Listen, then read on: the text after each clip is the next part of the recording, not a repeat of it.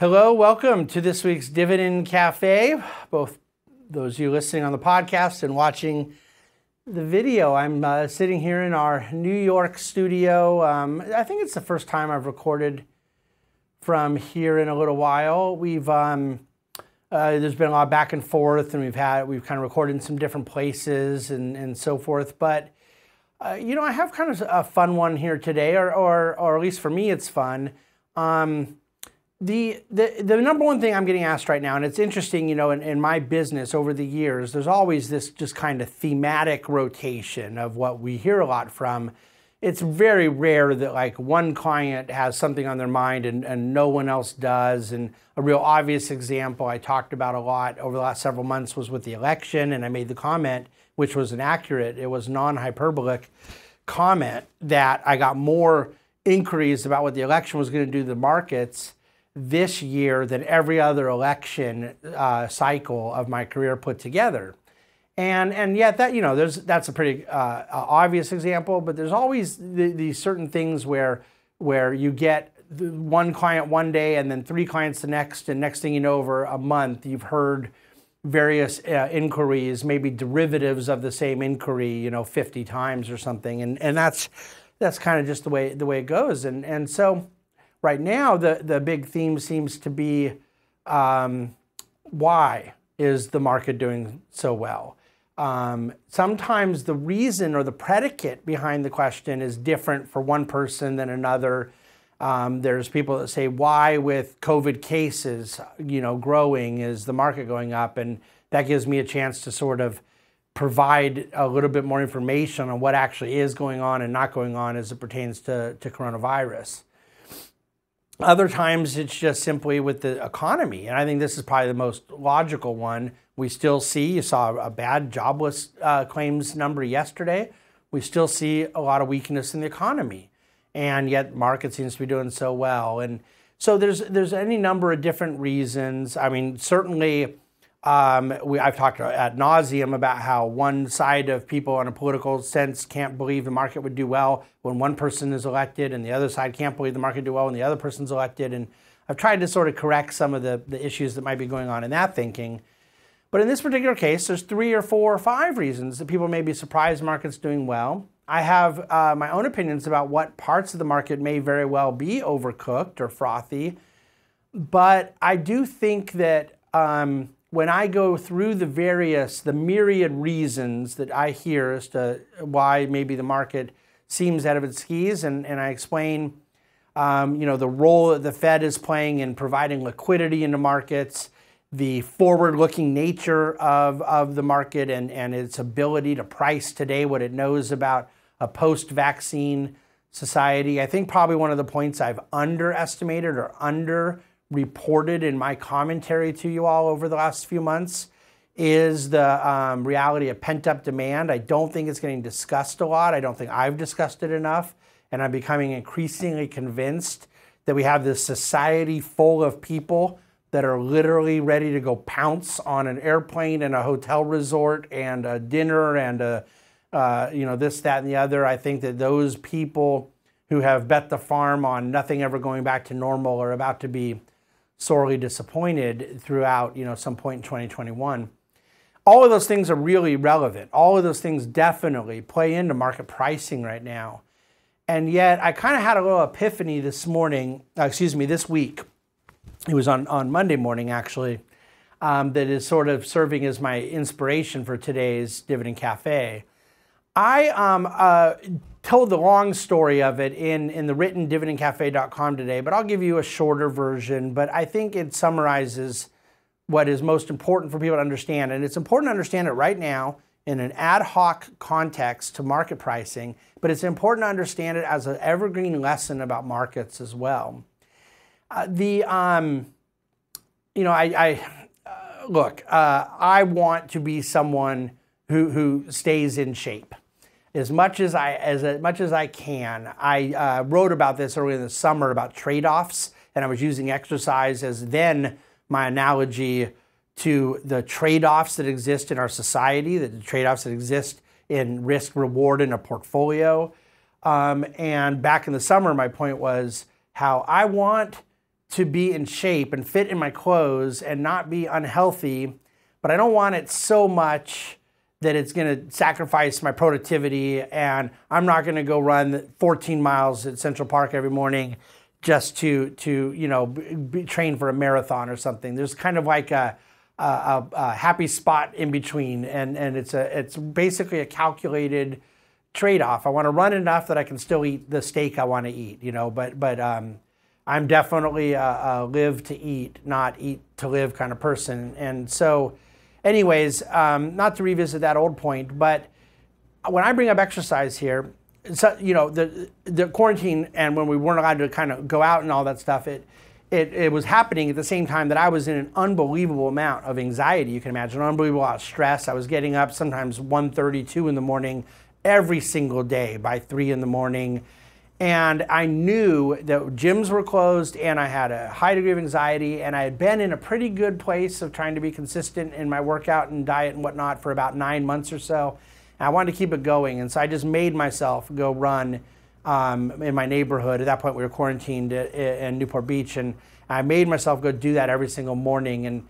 And then, the things started reopening, and some stuff in New York was reopened and some clubs in California weren't, and that's kind of vacillated around.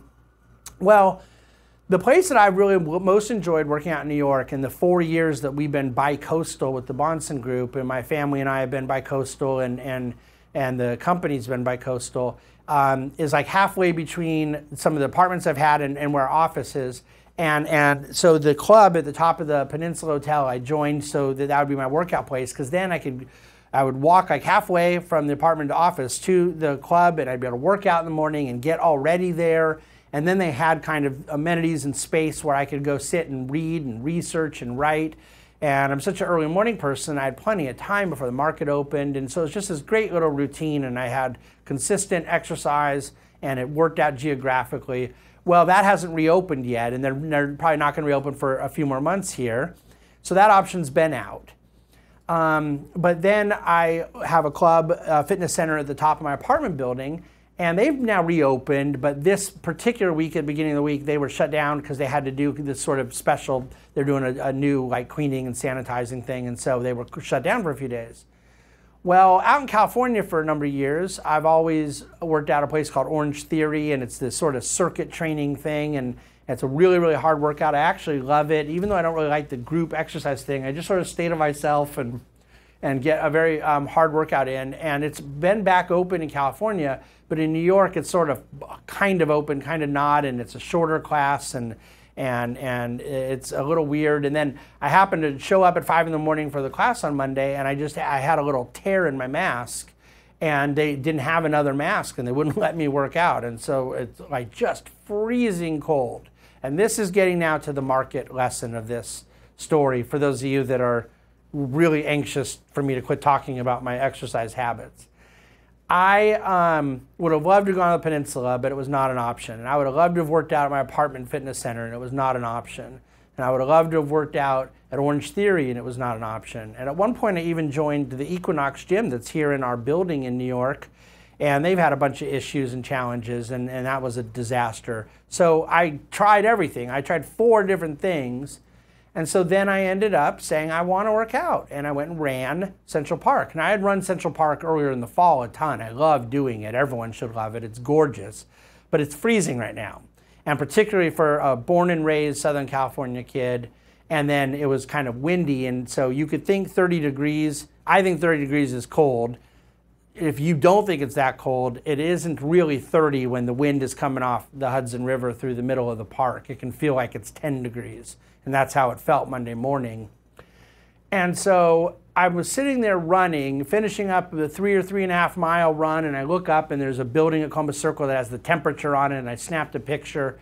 I go, what in the world is making me run at 30 degree weather? And the answer was, I have no other alternative. I would have done Peninsula and Oasis and Equinox and Orange Theory, but I couldn't. And so now maybe you see where I'm going with this and where that epiphany was. And at this point, you're either connecting the dots and thinking I've come up with a very clever analogy, or you think I'm some kind of an idiot, but it's okay. I really do believe that that's an incredibly important reality of capital markets for people to understand. This notion that there's this sort of fictitious mattress at which people can, the global capital markets of trillions of dollars, of real dollars, and not to mention global currencies that are in circulation, that we can just hide them under the mattress the way parents might hide, $1,000 of emergency money under the bed or something. No such thing exists. And so not only is there the reality of money needing to be allocated and deployed and placed, but it needs to be allocated, deployed, and placed right now at a time where there's more money flowing than ever. Money supply has increased dramatically. Credit markets are very loose. Interest rates are very low. So you have a lot of money sloshing around. Some of it's sloshing around trying to find a parking lot, money market, commercial paper, tax-free municipal bonds. But there's plenty of money sloshing around that has to go find a return. It has to go find its optimal allocation. And these pension funds have future long-term liabilities that are tied to long-term asset returns.